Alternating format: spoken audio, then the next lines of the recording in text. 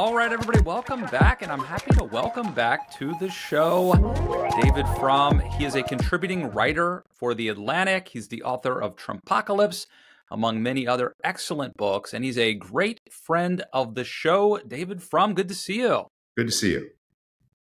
I want to start with former Attorney General Bill Barr, who, after having said all sorts of bad things about Donald Trump, now says he's going to vote for him and that he's the lesser of two evils. I want to show you this clip of CNN's Caitlin Collins and get your reaction on the other side. So just to be clear, you're voting for someone who you believe tried to subvert the peaceful transfer of power, that can't even achieve his own policies, that lied about the election even after his attorney general told him that the election wasn't stolen. And as the former chief law enforcement in this country, you're going to vote for someone who is facing 88 criminal counts. Well, look, the 88 criminal counts, a lot of those are, and I've said... Even if 10 of them are accurate. The answer to the question is yes. I'm supporting the Republican ticket. But can you say that you're voting for Donald Trump? Because you're not saying his name. You just say you're supporting the Republican ticket. I've said as between Biden and Trump, I will vote for Trump. All right, so that puts him in the same category with Senate Minority Leader Mitch McConnell, New Hampshire Governor Chris Sununu, and now we have Bill Barr, all of whom said horrible things about Trump. You know, basically that he's unfit for office, if you add it all up. And they're voting for him. What do you make of that, David? Well, I won't enter into the personalities here because I think these are all very different kinds of people. And Mitch McConnell has been very effective at holding some of Donald Trump's worst instincts at bay, and the money to Ukraine is flowing. So I put him in a different category from some of the others. Barr did a lot of, Chris Sununu, is a television presence and a governor, but he has not done kind of harm to the fabric of American society in a way that Bill Barr did. But let me just leave all of that aside to just deal with the merits of the argument. So let's take for granted that Bill Barr believes the things he does. Is it smart from his point of view to advocate for Trump in 2024 as opposed to Biden? And the way I would invite Republicans of conservative bent to think about this is, what if Hillary Clinton had prevailed in 2016? Where would you be today? And my contention is you, by your own lights and for your own goals, would be much better off today if Hillary Clinton had won in 2016. So let's go back to that election. Republicans held the House and Senate in 2016. So a President Clinton would have been pretty constrained in what she was able to do. In 2018, because of President Trump, Republicans took massive losses in the House and down ballot too. Under President Clinton, they wouldn't, presumably, that would have been year 10 of Democratic presidency. That's a formula for losing a lot of seats in the House. Republicans would have kept and expanded their majority instead. Then in 2020, they would have done better up and down the ballot. You would have had the Democrats asking for a fourth consecutive presidential term. Unless your name is Franklin Roosevelt, you don't get those. They would have lost in 2020. And you would now have a Republican president and a Republican House and Senate in 2021. And that's, not even factoring in the damage that would have been done to the party of the president by the COVID pandemic and the summer of George Floyd, all of which would have redounded to Republican benefit in 2020. So there wouldn't have been a tax cut in 2017, but there would be one in 2021. Republicans would not have been able to remake the Supreme Court as they did, so that would have been a loss. On the other hand, that means Roe versus Wade would still be intact, and Republicans could be merrily complaining about it instead of coping with the catastrophic consequences for them of it not being there. They were better off when Roe v. Wade was the law of the land, and you didn't mobilize the 70% majority of Americans who don't agree with Republican point of view to vote against Republicans, not only for president, but for Senate, House, state legislatures, governors' races, all the way down the ballot. And so I invite Barr to think, if Biden wins in 2024, Republicans will have a huge year in 2026. They will be well positioned to win the presidency in 2028. Trump will be gone, and you will have someone who, even by Barr standards, is much more acceptable to him. Whereas if Trump does win in 2024, we are on a path to unending crisis, because it's not like the rest of the society will meekly stand down when Trump blows up the legal system. There will be crisis upon crisis. And if Democrats win the House in 2024, as I think they're likely to do, we're on our way to a third impeachment crisis. And how is that any good for anybody? I mean, you make some valid points, and I certainly think in the case of Donald Trump, you are probably right. I would ask, though, couldn't you say about a lot of presidents? So it's like if Al Gore had won in 2000, Republicans might have been better off in the long run. If Mitt Romney had won in 2012, Republicans would certainly be better off.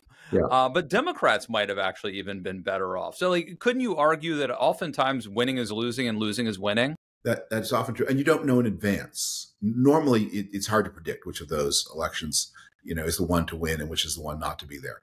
And by the way, my theory is based on the idea that presidents actually don't have a lot of control over the economic cycle. So I'm assuming in a lot of these cases that the economy is ebbing and flowing along certain paths, regardless of who the president is. And some people may object to that view. You don't know in advance.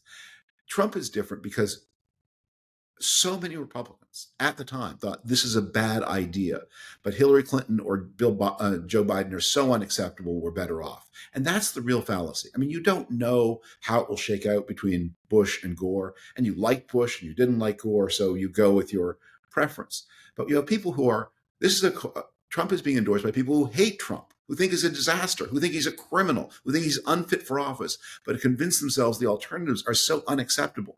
And I'm here just to say the alternatives are not so unacceptable. The alternatives are often actually highly advantageous to you by your own lights. So why would you then rally to someone whom you've said is unfit for office, is a constitutional criminal? Why do that to yourself? It's not like someone you like, it's someone you don't like. Yeah, I had dinner with a smart Republican friend recently, and he's supporting Trump. And, I made the argument about Trump being unfit, not having the right character. My son, who was with us, even said, "What do you think of Stormy Daniels?" And to this person's credit, he said, "That was wrong." Yeah. But I made the point. I'm like, I'm telling my friend, I'm sure that you said that Bill Clinton wasn't fit, that character matters, and you probably wanted to impeach Bill Clinton, and he said that's true, but the 90s, though, that was like the end of history. Things were great in the 90s, but now we just can't afford that. Things are so serious now. And we didn't get into a big argument, but I'm like mind on that point. But what the point to say to your friend is to say, look, let me grant you, which I do not believe. I mean, I think actually things are pretty successful. I mean, America's share of the world economy is rising. Not that American society doesn't have serious problems, but I don't hold with the apocalyptic thinking. But I know a lot of people in the more socially conservative world think, oh my God, we're just going off the cliff, and women are wearing trousers and dogs are sleeping with cats. It's the end of everything. So let's say you agree with all. I'm just saying to them, by your lights, not by mine, by your lights, a Trump loss in 2024 means massive Republican gains in House and Senate and down the ballot in 26. It means a Republican president in 28, and it means an end of the nonstop constitutional crisis.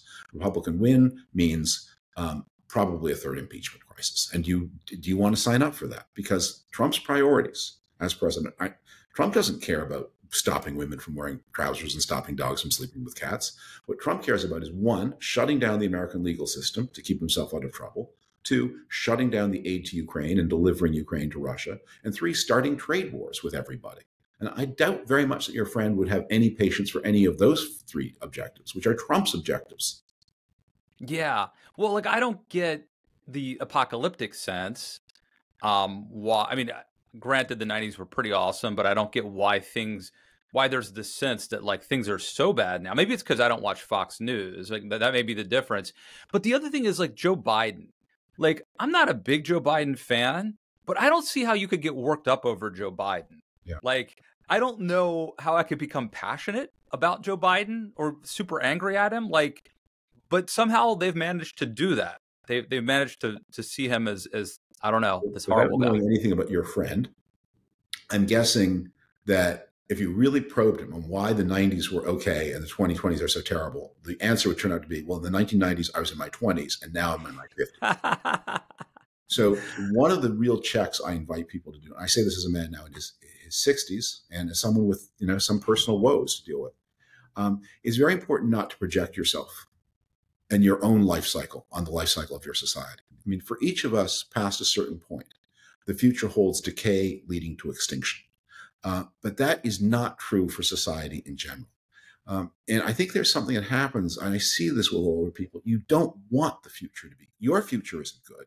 So you don't want the future to be good. I mean, no one wants to hear, that cure for Alzheimer's they're working on, they're going to develop it 6 years after you die of it. No one wants to hear that. That's very dispiriting information.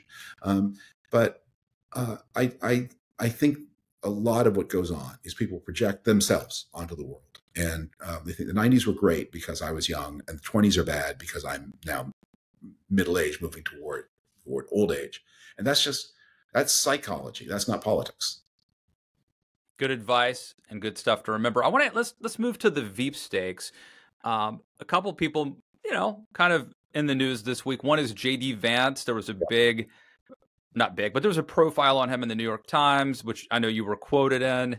And then we have Kristi Noem, the South Dakota governor, who has a book out in which she admits to having shot and killed the family dog and goat. The goat doesn't get any attention, by the way. Nobody cares about the goat. It's all about the dog.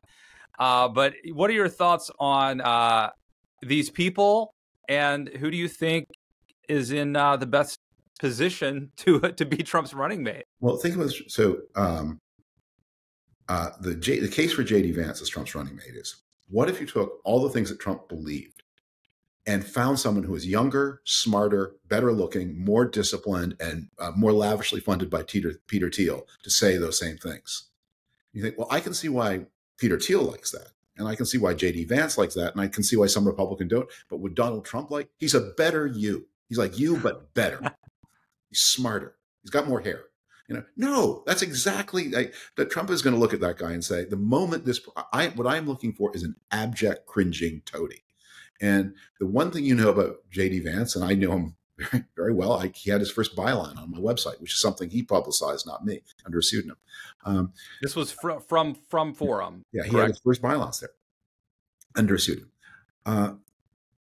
Is that the moment J.D. Vance is the vice president, he will begin scheming against Trump.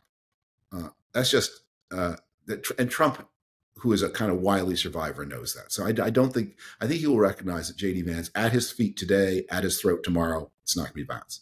Kristi Noem's project was, what if I get like a sexier Donald Trump, and one who is willing to put in writing that she did something sociopath.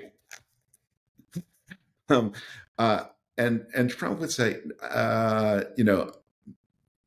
he's also very, he's very audience aware, and would know, okay, this isn't working. So I think my guess is that what he's looking for is, above all, obedience, humility, and cringing deference.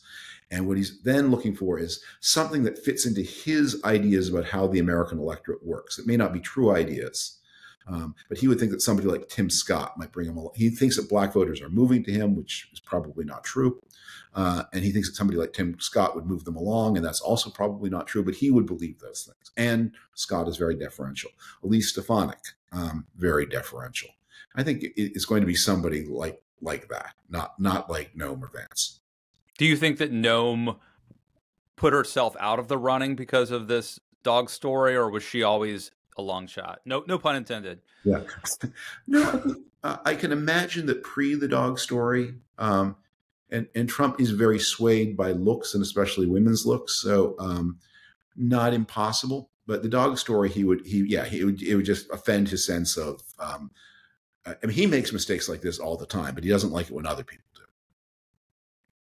It is interesting. The Noem dog story and the Mitt Romney Seamus story were both admissions against interest. I think Romney's sons told the story about him putting his dog on the roof of the car for family vacations. And it was Noem in a book. And I believe she actually writes something to the effect of, like, I probably shouldn't be saying this, but if they volunteered this. I was talking just a couple of days ago to someone who's a very successful professional ghostwriter. And I said, you should use the Noem example in your career pitch to explain that what you, celebrity politician, are paying me for is not the stuff I put in the book, but the stuff I tell you to keep out of the book. And that someone working with Noem might have said to her, I know what you're trying to show, that you have frontier hardihood and are willing to make the tough decisions and are enforcing rules against like chicken killing, even at the point of a gun, which is the way you imagine your constituent. But still, all of that said, there are many more people who live in suburbs than in the country, and there are many more people who love dogs and want to see frontier justice executed on dogs. Leave it out.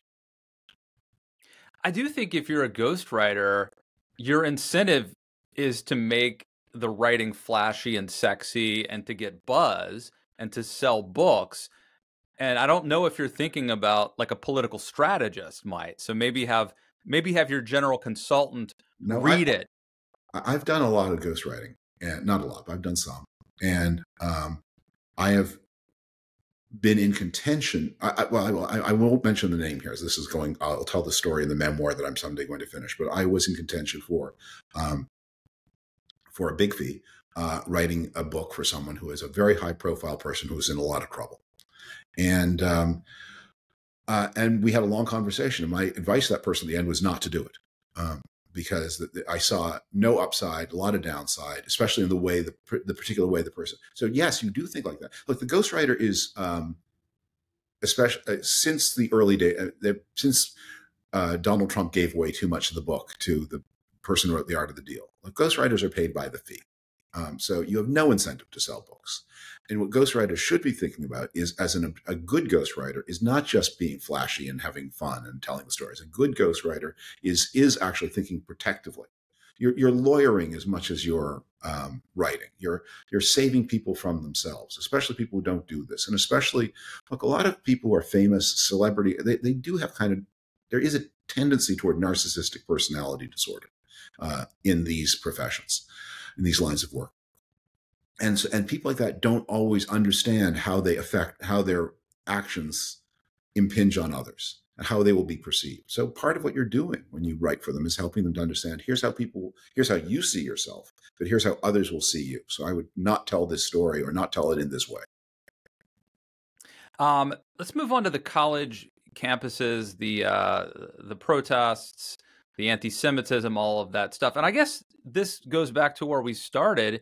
Bill Barr thinks the left is much more dangerous than Trump. My Republican friend certainly would agree. I don't think it's fair to blame Joe Biden. I don't think these people like Joe Biden. Last time I checked, these leftists are protesting him. But the fact that they are out there, I think, reminds sort of normies how dangerous the radical left actually are. Well, I would advise normies to think about it. First, the far left, the anti-Israel left, hates Biden, and it doesn't seem to hate Trump. So if you belong to the pro-Israel center and you're judging who do the people who are most out to harm me and the people I love, who do they hate most? They hate Biden more than they hate Trump, because Biden has stood by Israel. And as someone who's been involved with the U.S.-Israel relationship for a long time now, Biden has done more for Israel at war than any president has ever done for Israel at war. He's gone there. No president has ever done anything like that. He's gone there twice. He has sent weapons. He has delivered explicit American security guarantees to Israel against its existential threats. Hamas is not an existential threat to Israel, but Iran and Hezbollah are, and he sent 2 carrier groups to deter them. He engaged in coalition warfare alongside Israel during that missile barrage from Iran into Israel. American warships shot down Iranian weapons. And the United States, I am sure, had a role in the coordination where Israel worked with Jordan and certainly probably with Saudi Arabia and probably with the Emiratis to stop the barrage. None of that has ever happened before. Nothing like it has ever happened before. So the anti-Israel people are quite right to be as angry at Biden as they are. And the pro-Israel people should be directionally indicated. No, when the anti-Israel people are trying to help Trump, that's probably something you should pay attention to. Now, the other message for normies, I think, is this. This is a free society, lots of views, and people should vigorously advocate for them. But there are groups of people who do not feel obliged to obey the law while they do it. The January 6th people and the campus people are the same. Their views are slightly different, but their behaviors are the same. And the great question for free societies is, are you prepared to after you made the rules clear, are you prepared to back those rules up with the required law enforcement to make the rules stick? And what many university presidents, not all, there are honorable exceptions. Washington University in St. Louis, the University of Florida, these are places where the University of Texas that have said, you can't camp on the rules are, there's no camping on grounds, no preventing other people from accessing libraries, and your protest must be conducted in a way that doesn't interfere with the functions of the university, which are fundamentally study and teaching. So if you're banging drums at 2 a.m. in front of dormitories, that's not allowed. And we're not suppressing your freedom of speech when you say you can't bang drums. You can't forbid Jewish students to use the library and interpose your body between Jewish students and the library. You can't do that. Those are the rules. And if they weren't clear before, we're going to make them clear now. And if you still don't get it, we're going to suspend you and if necessary, expel you, and if necessary, arrest and charge you. And that is the challenge we're dealing with. Peter Navarro defying a congressional subpoena, or these campus protesters. Now, one more thing about the campus protesters. I think and YouTube and other things are sort of, there is a small cadre of people with serious criminal intentions at these things. But most of these people are actually self-indulgent neurotics. And I think it's all summed up with that student at UCLA who's in an encampment, preventing other people from using the campus that they have paid money to attend to, that is supported by the state of California, and putting placards saying, by the way, while I invade all of your rights, no one within 100 yards may eat a banana upwind or downwind of me, because I am so acutely sensitive to this particular allergy, by the way, which is almost never, which causes your throat to get a little fuzzy. I demand the most absolute and total deference to my extreme hysterical sensitivity, while I invade the actual genuine educational rights of everybody in my environment. That sort of sums up to me what is really going on here. And I think universities need to get serious about saying you're learning institutions, we're in places for free expression, but there are rules, and if you don't obey them, there are consequences. Jerry Seinfeld, the famed comedian, just turned 70, and he gave an interview where he had this to say about the left. Nothing really affects comedy. People always need it. They need it so badly, and they don't get it.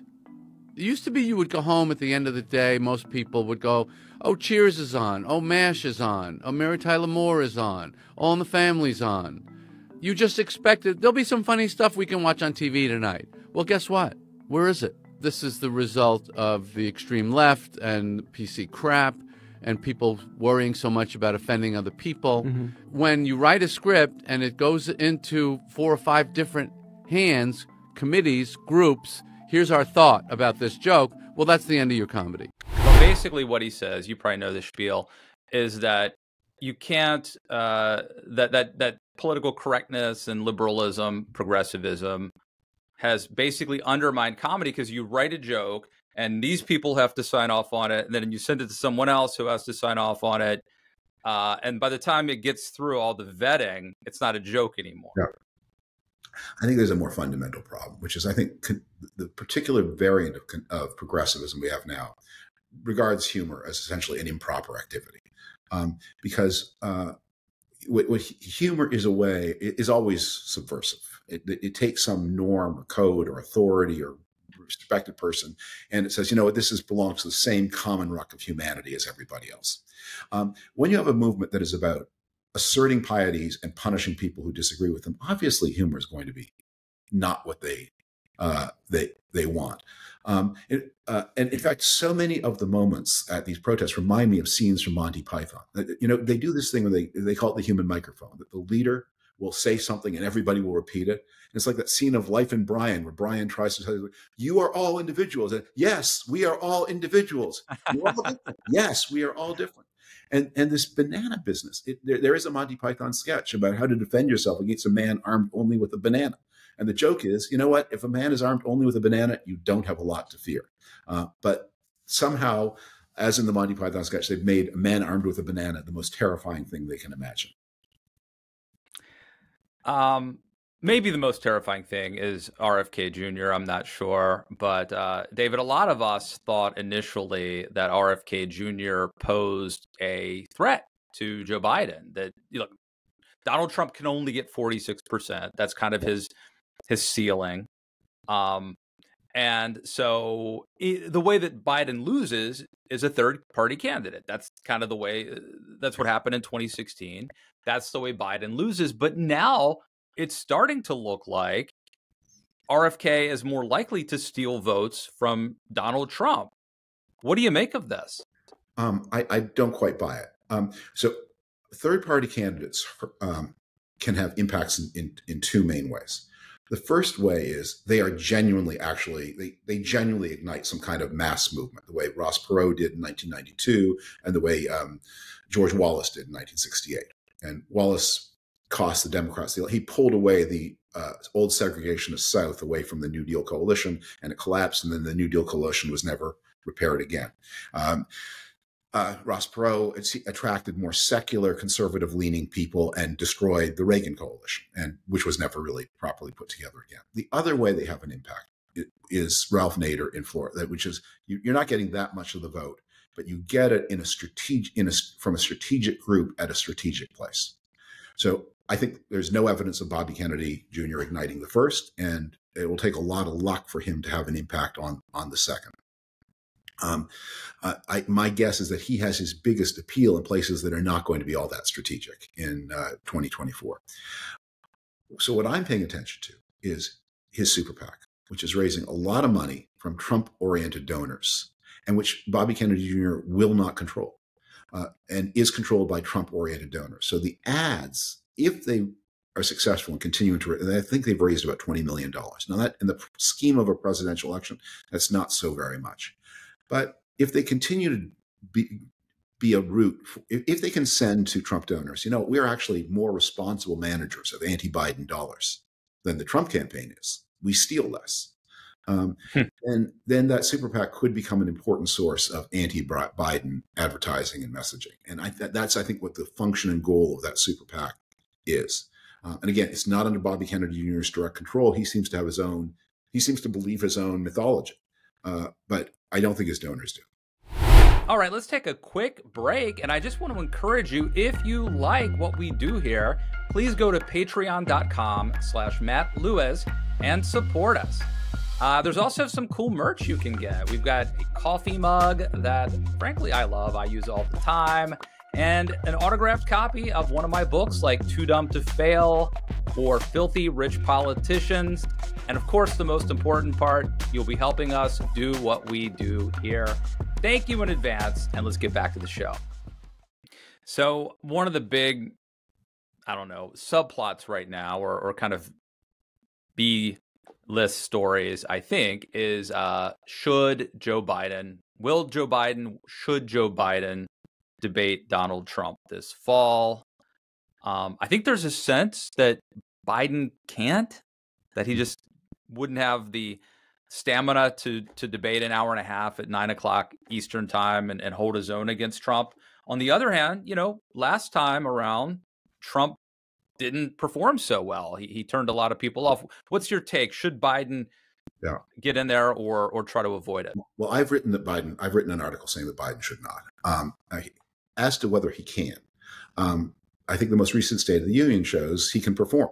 And I think we can all see he's not performing as nimbly as he performed when he debated Sarah Palin in 2008 or Paul Ryan in 2012.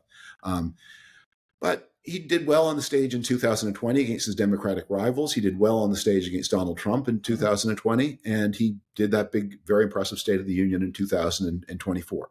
So he can do it. And meanwhile, Trump is also a deteriorating target. That Trump used to sometimes be funny.